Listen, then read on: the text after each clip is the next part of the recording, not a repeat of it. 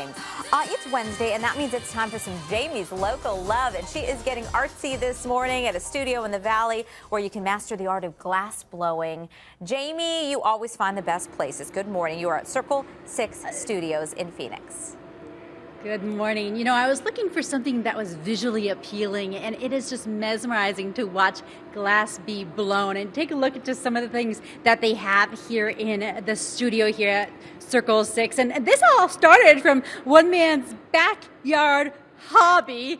John Longo here worked in glass, in the glass business, and then started playing with it in his backyard. Tell me about that career. Oh, I always was fascinated by glass blowing and wanted to learn. There was nowhere in Phoenix to learn, so I built a studio in my backyard and taught myself. Oh my goodness. And it just kept growing, and in 2011 we opened to the public, and we just moved into our new space here in January. And what's so cool about this space, as we take a little walk here, is that they are built to have an audience and to hold workshops and to let people really share in this experience. And you have something special happening on Friday for Cinco de Mayo. What's that? Yes, the first Friday of every month we do an event. We have basically it's a big party here called Cold Beer Hot Glass. You come in, we do demos, make great stuff. There's food, bring a beer with you or some wine, and enjoy yourself for a nice party.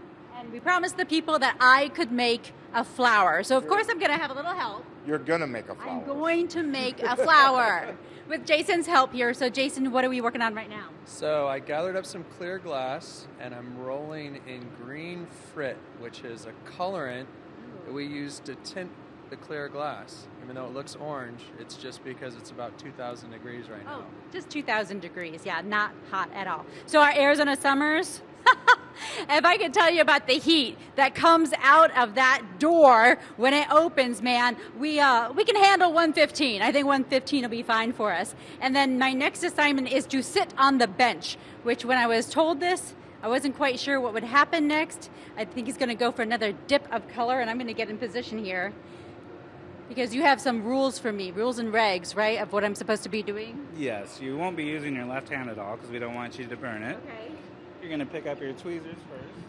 Pick up my tweezers, and then this is back in a different oven right now. Getting a little heat in it. Okay, so what Now happens? we're just going to go right on the edge and pinch and pull just a little bit every time Jason stops. These are the petals? These are somewhat the petals. It's some kind of of an abstract flower. Okay. Am I ruining it already? You're doing great. Now we're going to push it out or away from you. Okay, out and away.